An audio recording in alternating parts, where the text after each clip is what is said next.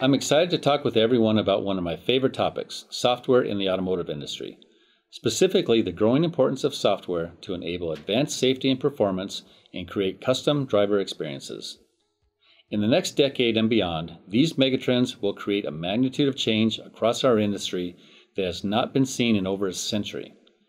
This industry trend is known by many different names, one being CASE. CASE stands for Connected, Automated, Shared, and Electric. Three keys that are driving this change are the software-defined vehicle, the explosion of new OEM requirements, and the standardization of hardware and software. According to a study by Accenture, by 2030, software will account for 40% of the total value of the vehicle, up from just 10% in 2015. Some of the functions driving the increased software content include cybersecurity, over-the-air updates, and new services. This trend is also fully represented in the steering system as we see the demand for increased safety, performance, and automated features such as lane keeping, auto park, and others. These features will require even more complex software in our next generation steering systems.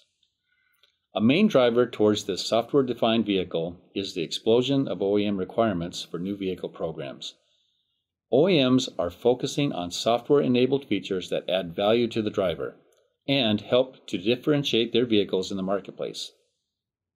While feature updates are increasingly added over the air, it also drives more cybersecurity measures to ensure safety and security and safeguard data privacy.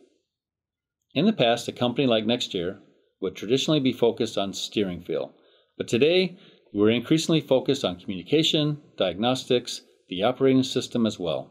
And in the future, the connection to the cloud will drive even more security requirements. In essence, the vehicle is becoming a supercomputer on wheels with over 100 ECUs and multiple connecting bus systems.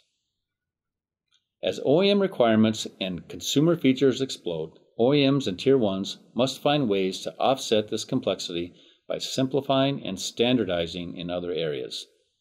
These ever-expanding software requirements are driving an evolution in electrical architectures, which in turn is driving the standardization of hardware and the separation of software. This results in two key architectural trends. First, OEMs want to standardize non-consumer-facing functions that connect software with hardware. The goal is to reduce application efforts across multiple vehicle platforms. The second architectural trend is the OEM's increased focus on consumer-facing applications and differentiators. Let's look at the steering as an example. In the past, an OEM's branded steering feel was driven primarily by mechanical features. But today, we're using software to add a lot of those features to augment the vehicle performance. Features such as torque overlay, crosswind compensation, wheel imbalance rejection, among others. Beyond performance, the introduction of electric power steering also offers the potential for advanced safety features like lane keep assist, automated emergency steering, and more.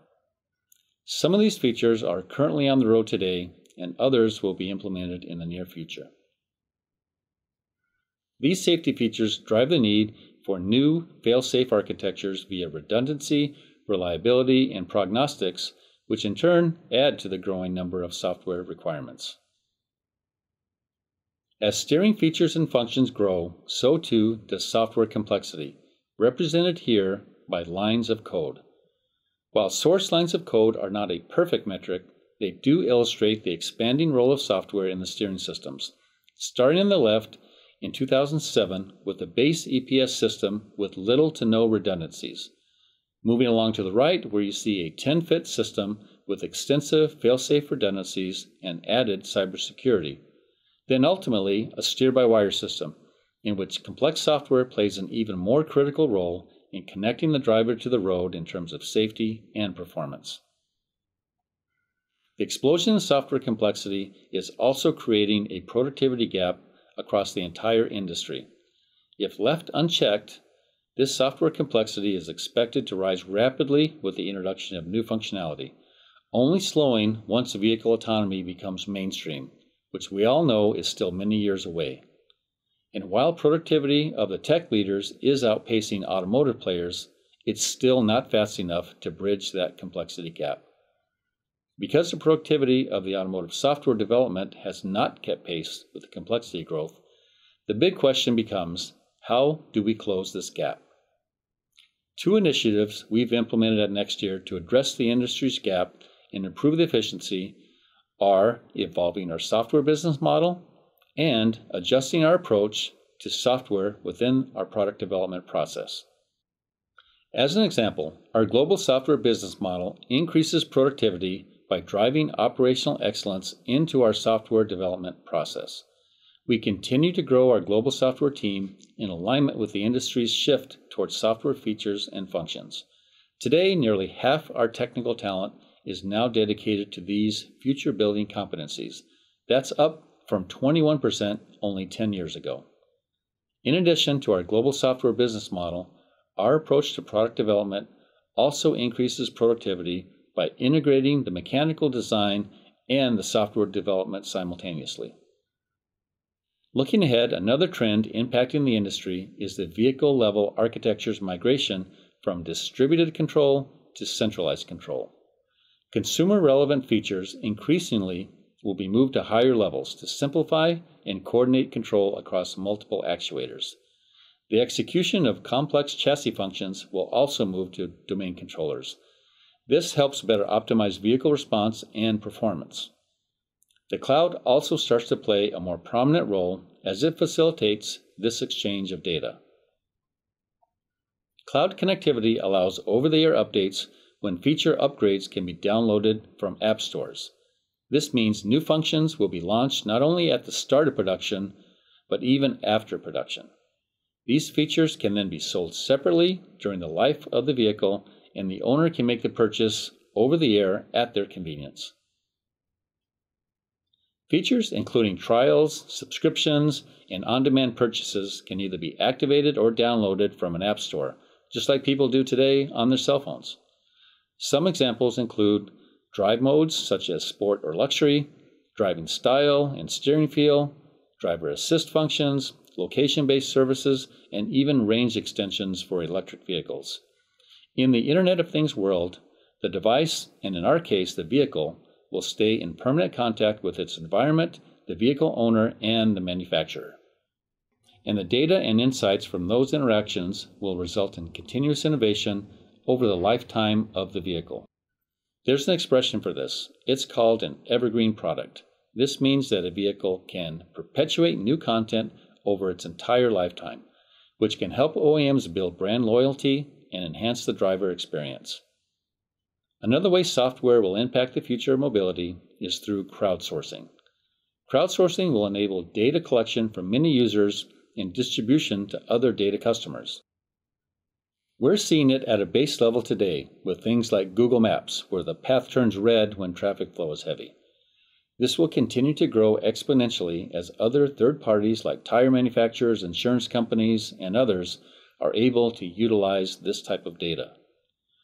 Currently, data marketplaces are being created in the cloud that allow the exchange of this environmental data via standardized back-end interfaces among multiple OEMs and fleets.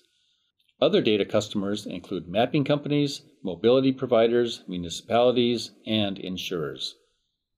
As an example, we are working on software algorithms to characterize the traction between the tire and the road surface. This is often referred to as grip.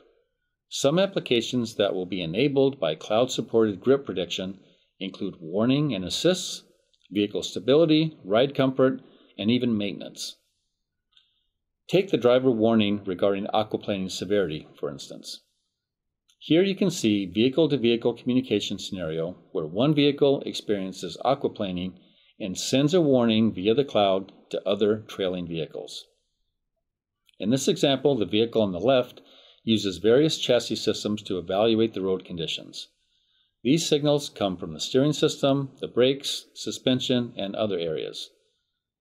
Our software analyzes these chassis signals and interprets the road conditions, in this case, aquaplaning. That information is uploaded to the cloud and then sent to other vehicles, warning them of upcoming dangerous road conditions. This is just one powerful example of real-time safety advancements in motion control. So as you can see, software truly is a key differentiator in the industry. As I mentioned earlier, a main driver towards this software-defined vehicle is the explosion of the OEM's requirements for new vehicle features. The OEMs continue to be focused on features that add efficiencies to their operations and enhance safety and performance for drivers all over the world. This makes it a very exciting time for a technology leader like Nexteer and other suppliers because we get to solve some of the most challenging technical questions of our time. It's extremely rewarding to know that we are impacting safety, performance, and creating custom driver experiences. As we do this, 3 things we have to keep in mind. We have to be adaptable, we have to address the productivity gap, and embrace the endless opportunities. The automotive industry will face a magnitude of change in the next decade that has not been seen in over a century, and it's up to us and our industry peers to adapt to these changes, especially in terms of software, so that we can lead the way. In addition, growing software complexity is creating a productivity gap, and suppliers need to find ways to continue to close this gap. We can do this by evolving our business model and adjusting our approach to product development. And finally, advanced software is creating endless opportunities for safety and performance features thanks to over-the-air updates, data crowdsourcing, and vehicle-to-everything communications. As these new benefits come to market, OEMs will be challenged to differentiate themselves and to make their brands stand out. Speaking for Nexteer, I can say we are very excited about the software-defined future and the opportunities to partner with our customers to steer the future of mobility. At the same time, we take pride in our technology that enhances the driver experience and advances safety. Thanks for listening.